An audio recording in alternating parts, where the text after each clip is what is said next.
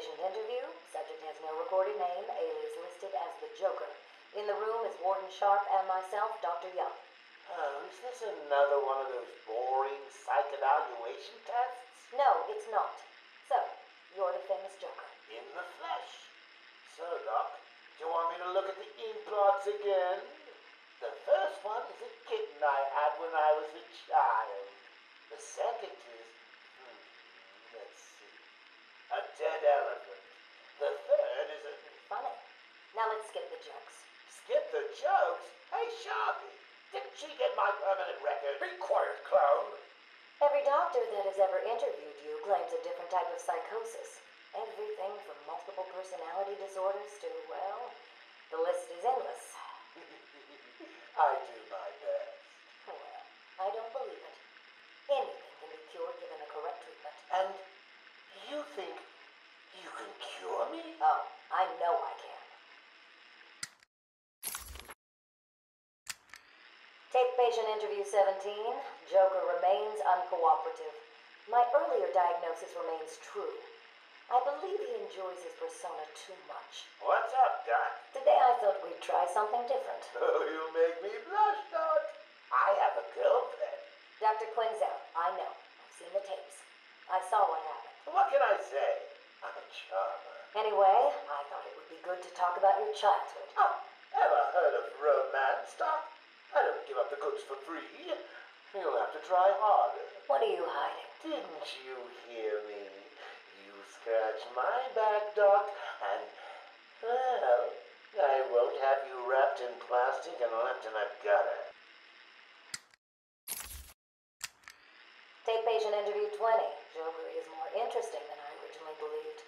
When Project Titan is operational, I believe Joker will be the perfect test subject. Good afternoon.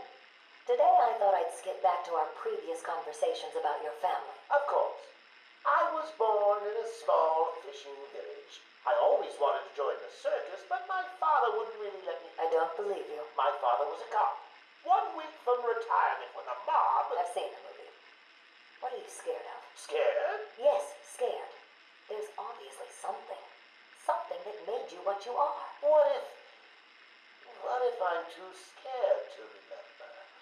It hurts too much. Then I can help you.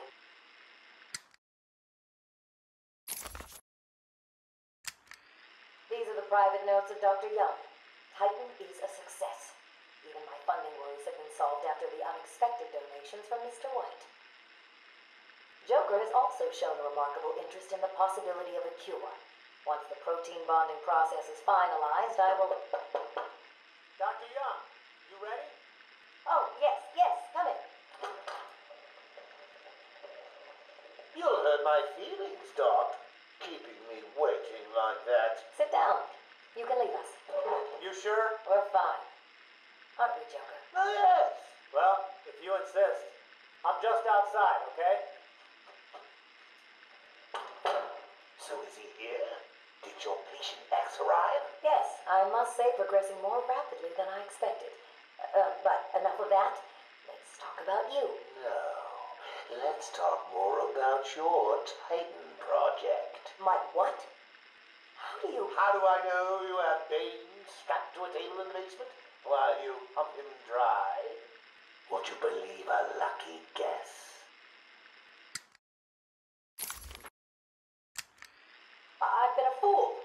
Joker was behind it all. He's Jack White. He gave me the money, pulled the strings to release Bane. How could I not have seen it? He's been blackmailing me. He has a crazy plan to create an army of monsters. I want out, but... Hello? Hello? Dr. Young's office. Please hold for Mr. White. What? Hello, Doc. We need to talk. I'm not doing it, Joker. Do you hear me? Wait. How did you get access to a phone? Oh, yes. Sorry, Doc. Had to split. I hate small, confined spaces. Reminds me of my childhood.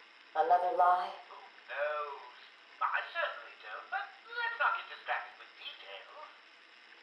So, anyway, I want my monsters. I sent you back the money. I don't want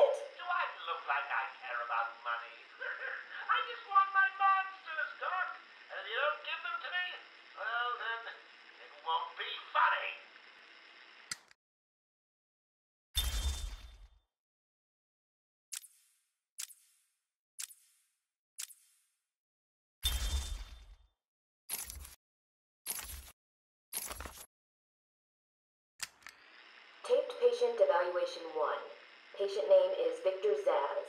Diagnosed clinically insane after the murder of at least 20 women in the Gotham area. Hello, Victor. I'm Dr. Cassidy. Seeing as this is our first session, let's spend some time getting to know each other. I don't need to know you, Miss Cassidy. Everything is meaningless. Don't you think that's a very negative outlook on life, Victor? You've no doubt read my file. Yes, I have. It says you come from a wealthy family, that your parents died, how you lost all the money gambling. And none of it matters. Why do you keep saying that, Victor? Because the only thing that does matter is the mark. Have you seen my work, Miss Cassidy? If you're referring to the marks on your... Of course I mean my tally marks. And I have a space for yours. Do you want to see where?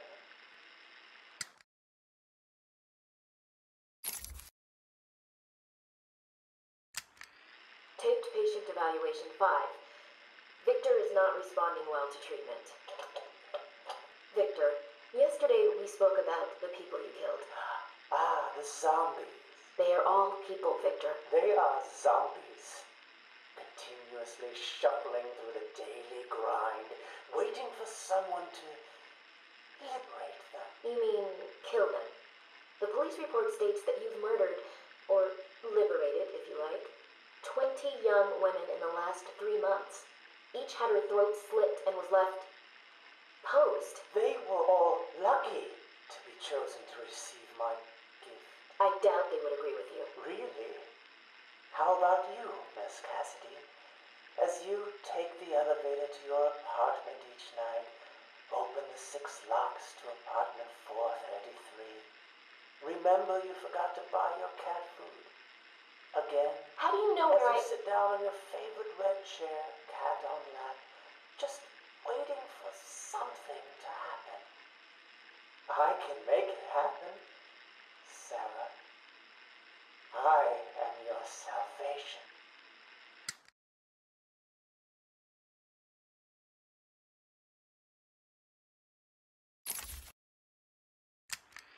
Patient's name is Victor Zaz. For the record, the patient has transferred from Dr. Cassidy, who is on leave after the incident last week. Hello, Victor. Please take a seat. Guards, you can leave us. Sorry, Doctor. Warden's orders. I can't leave you alone with him. I understand. Hello, Victor. How are you feeling today? Victor, I can't help you if you don't speak. Depressed. Does that help you? Can you get into my mind, Doctor? Why depressed? I'm just thinking about the one that got away. The one I chose. I needed the mark. I want the mark!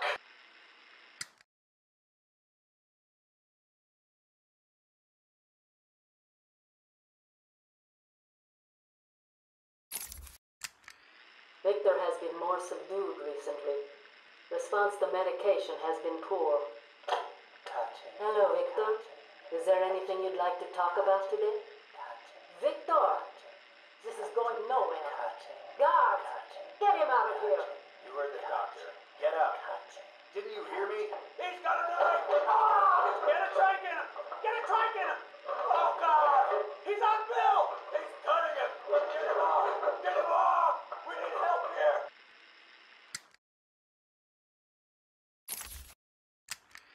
Victor has been in isolation since the attack on the guard last week. As I wait for him to be brought up to me, I have had time to review his notes. I am increasingly worried he cannot be cured. He has no empathy for his victims. Deep down, I believe he views all of us as potential victims. Doc, are you okay? What's happening? It's Zaz. He broke out of isolation. He's gone. Oh, God! Don't worry, Doc. You're in the safest place. He's definitely left the island. Of course. But someone needs to alert the authorities. He'll need to kill again. Do you understand me? Needs to. Oh, no. He's gone after Dr. Cassidy.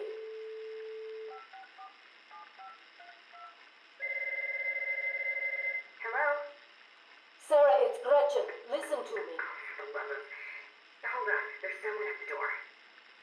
Sarah, do not answer the door. Can you hear me? Do not answer the door. It says he's free.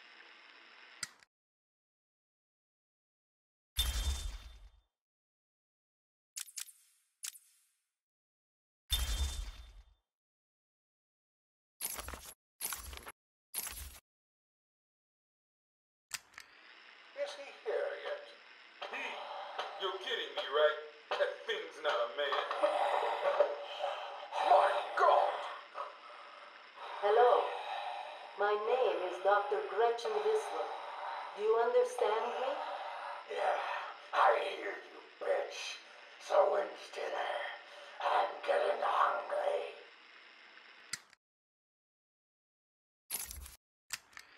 Taped patient session 2. Patient name Waylon Jones, a.k.a. Killer Croc.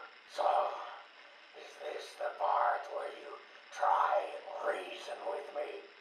Find out why I did it, Doc. We're here to help you, Mr. Jones. You got a cure for me then, Doc? Can you make me normal? Normal is a poor choice of words. No one's really normal, are they? Figured as much. So, how about this, Doc? You let me go now, and I won't eat you. You don't really eat people. It's just an urban myth. Oh, you think? Keep believing that, Doc.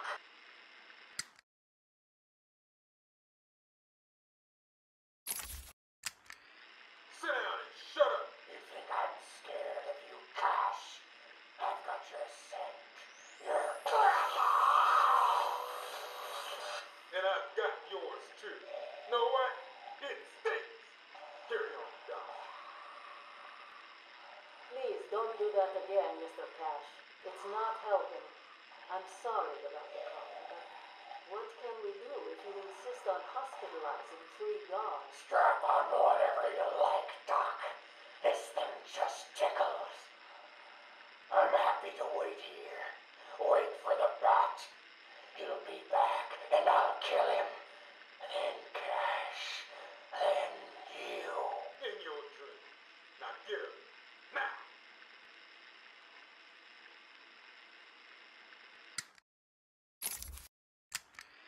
Patient interview, Waylon Jones. Progress has been slow.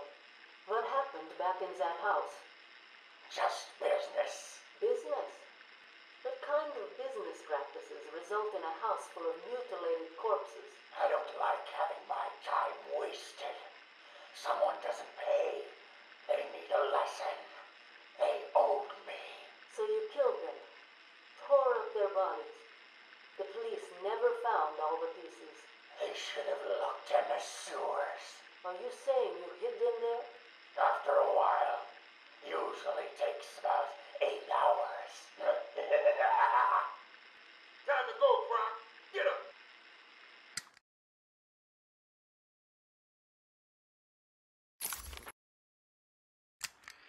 Patient interview.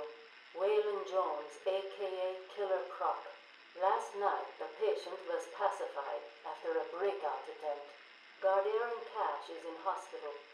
Reports state that the patient attacked Cash and in the struggle consumed his left hand.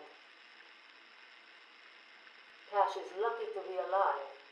He lost a lot of blood. Me too. I nearly choked on that bony hand of his. That's disgusting. He could have died. He's just food to me. And once I get a taste, I want the rest of the meal. You know what I mean. Get him out of here. Now.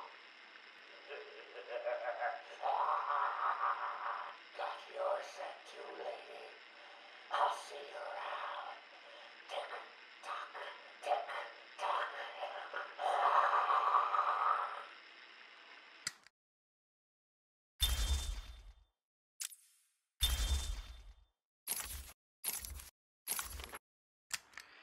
Patient interview 21.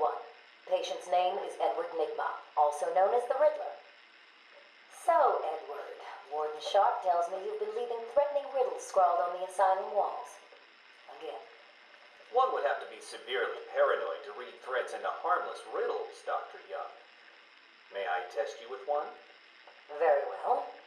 What is it that walks on 4 legs, then 2 legs, and finally 3 legs? A human being. As a baby, it crawls on 4 legs. As an adult, it walks on 2. And in later years, it uses a cane. Good try. But the answer to all 3 is a baby.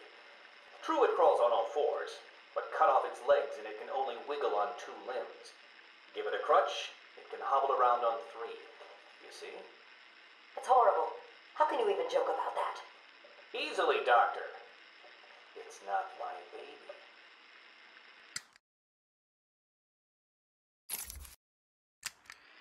Taped interview 39. Patient's name is Edward Nigma. At this point in time, I've yet to decide if Mr. Nigma is a suitable candidate for the Titan process. I'd like to talk about your childhood. Miserable. Next. By all accounts, that is where your fascination with riddles began. I believe discussing those years could explain your compulsive behavior. Very well. My father hated me. Always called me a moron. I see. I was determined to prove him wrong, so I entered a contest at school. A $20 prize to the kid who could figure out an almost impossible logic problem. I won, of course.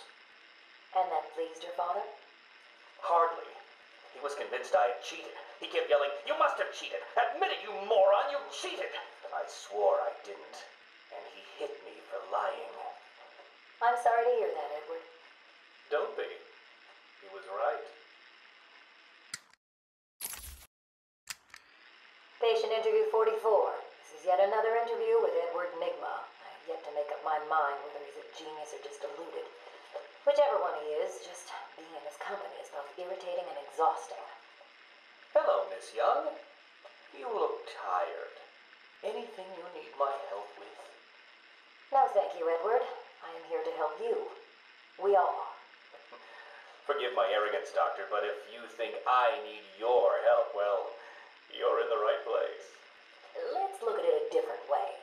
Throughout your career, you have specialized in bizarre traps and convoluted clues that more often than not result in the death of the unfortunate participants. And if the citizens of Gotham were smarter, my games would be merely an amusing diversion. Instead of death traps. You really should be thanking me. Weeding out the ignorant, the stupid, the useless. But don't worry, I'm sure you would survive.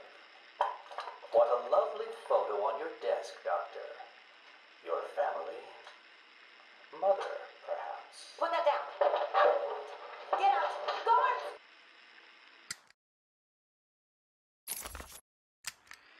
Let's discuss your obsession with Batman. Hardly an obsession, Miss Young. I simply feel an obligation to expose him. You know who he is? More important, I know what he is. What do you mean? It's obvious. The mask, the weapons, the scare tactics. He's a criminal. No different than Joker, Two-Face, or myself. Most people consider him a hero. Most people are idiots. They can't see Batman for the villain he is. Riddle me this. How did he get his car and his gadgets? I don't... With money stolen from the criminals he defeats. Why does Gordon turn a blind eye to his antics? Batman bribes him. The answers are right in front of your stupid, gawking face. Edward, please, calm down. Wake up, Gotham! No sane, law-abiding man does those things. No one's that selfless. Batman is as vile as they come. Security! Security!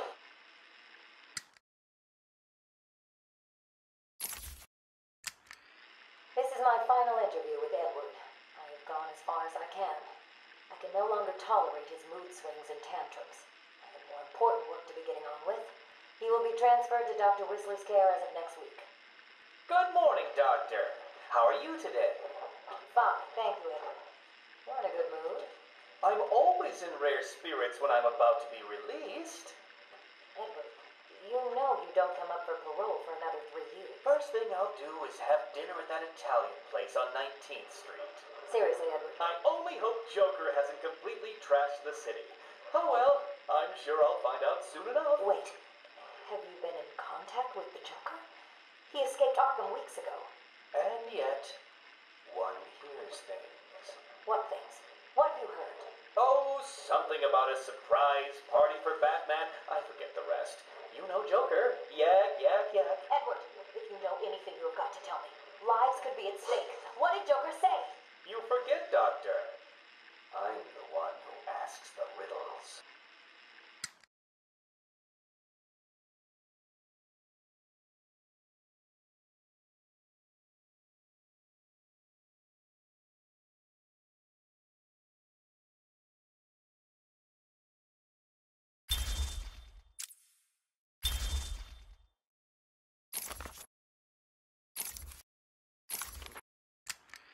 Patient interval, 11:33 a.m.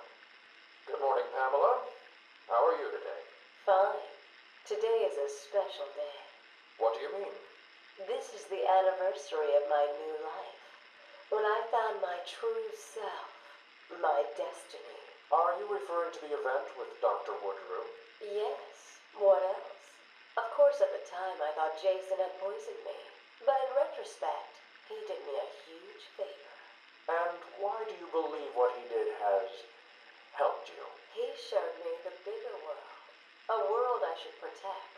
Of course, my first offer was rejected. Offer? You tried to kill everyone in Gotham. Well, sometimes you need to prune back hard in order to make something flourish.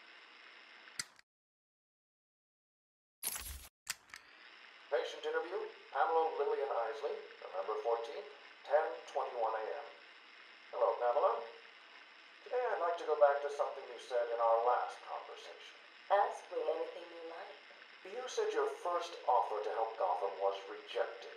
How can you possibly believe that? What do you mean? You released thousands of poisonous spores into Gotham, killed hundreds of people. How does that help anybody? I'm not interested in bodies, Doctor. Horrible fleshy sacks walking around destroying my poor babies with their greed and arrogance. But aren't you one of those fleshy sacks? Were a doctor too. How can you turn your back on us? Quite easily as it happens. But not you, Stephen. You're different. I feel we have a connection. Really? You do? Of course.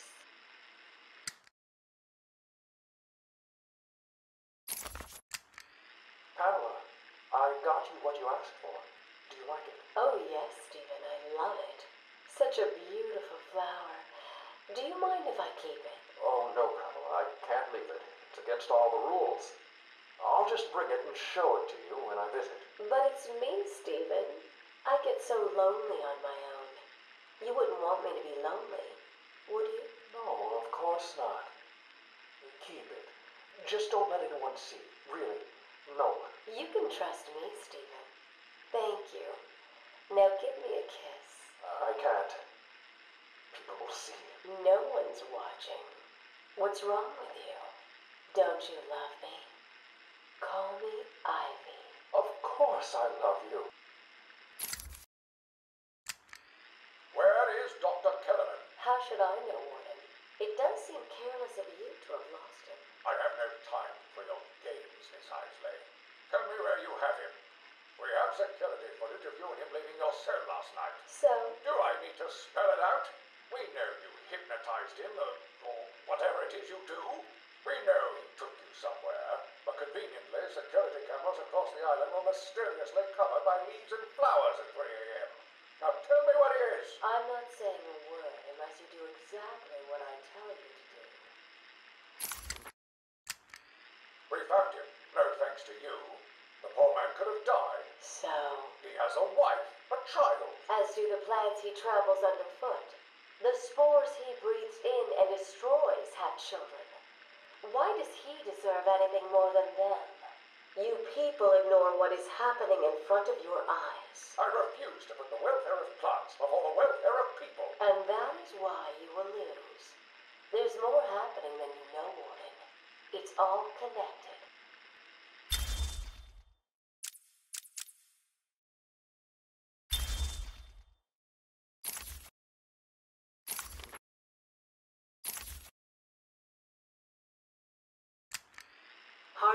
name, Zell? Call me Harley. Everyone does. I'm surprised you want to intern here at Arkham. I've always had a thing for extreme personalities. You can't deny there's an element of glamour to these super criminals. I'll warn you right now. These are hardcore psychotics. Most would rather kill you than speak to you. I'm sure I'll be fine, Doctor. They'll eat you for breakfast. I mean it. One or two of them will enjoy it too. Be careful.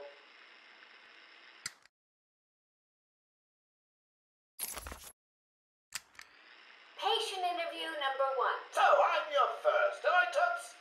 Well, you know what they say. You never forget your first time. I'll try to make it memorable for you. Oh, you already have. Tell me, why do you do the things you do? Why do you think I do it? Fame, notoriety, a desire to stand out from the crowd, a wicked sense of humor. You're good. How did you figure me out, Doc? I've had doctors poking around in here for years, and no one was as astute, and if you don't mind my saying, beautiful as you.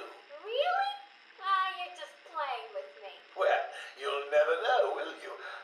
Unless... Unless what? Tell me. Care to tell me how these got in my office? Simple, really. I put them there. Why? You don't like flowers? I think the guards would be interested to know you've been out of your cell. Oh, if you really were going to tell, you already would have.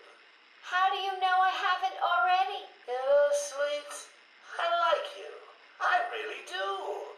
Even your name. Rework it a bit and we get... Harley Quinn, like the clown. I know, I've heard it before. It's a name that puts a smile on my face. It makes me think there's someone here I can relate to. Someone who might like to hear my secrets. Really? Go on. Not here, my dear. Too many ears and eyes. Come back tonight. I'll be ready for you.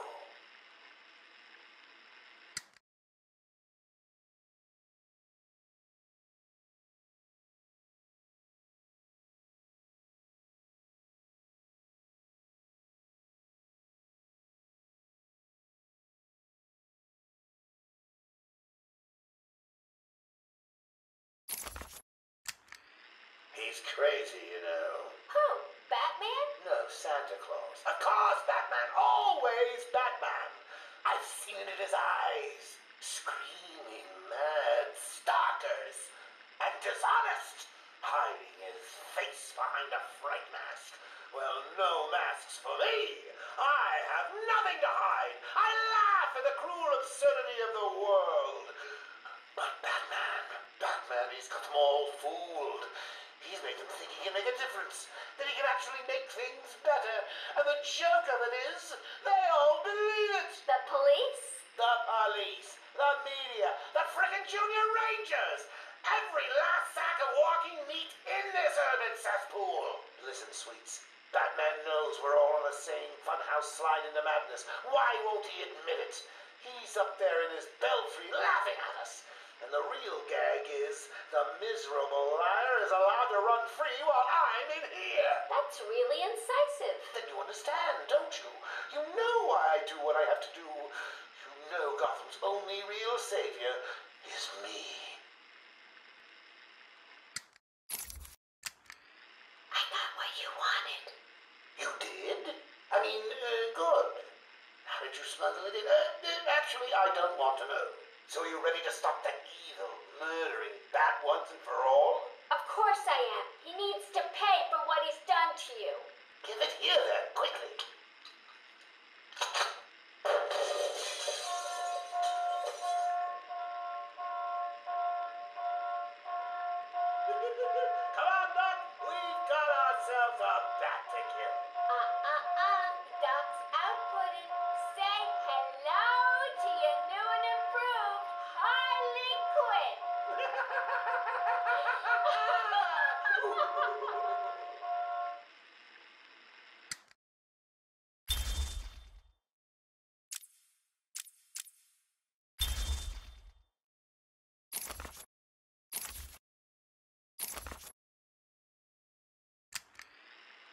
Interview 1. Patient was referred to me after the incident with Dr. Murphy.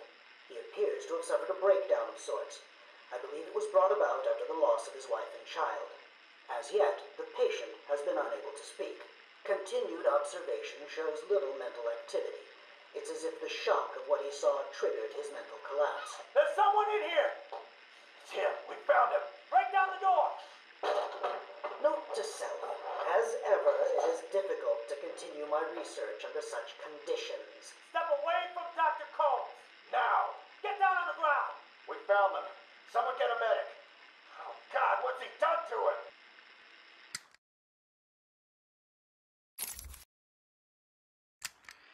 Patient interview 6.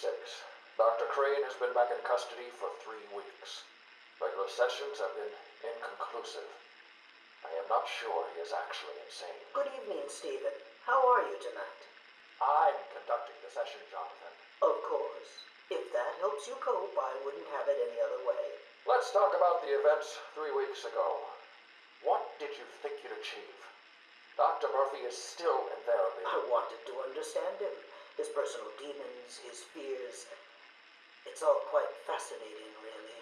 But you were a respected doctor. A brilliant mind. Now just another resident in Arkham. Can I have a drink? A strong one? This kind of question bores me. I'm afraid not. Interesting choice of words, Doctor. Tell me, what are you afraid of? Patient interview 9. Dr. Crane continues to evade questions. I believe he is quite sane, just evil. He takes no interest in the people he has hurt. His research appears to be the only motivating factor in his life. What is it about fear that drives your obsession? Fear drives everything, Stephen. Everything. Your life is governed by fear. Every decision you make is a product of that fear. Don't be ridiculous. You married your wife, Margaret, isn't it? Because you were scared of dying alone. You have children because you're scared of leaving nothing behind that really matters. You go to the doctors because you're scared of dying. Do I need to go on? No. I think that will be all for today. Guards? Today I have another interview with Crane. I cannot say I am looking forward to it. I've been feeling anxious. I don't like to admit it, but I think he's getting to me. How are you today? I keep telling you, this is my session. It was your session, Doctor, but not anymore. Are you okay, Doc? I think... yes, Oh, he's fine. Just questioning his grip on reality. You should be doing the same any second. Mom? Is that you? Wait, what are you doing? Get off of me. Help! I need help here! I can't breathe! Like I said, you're all part of my experiment now.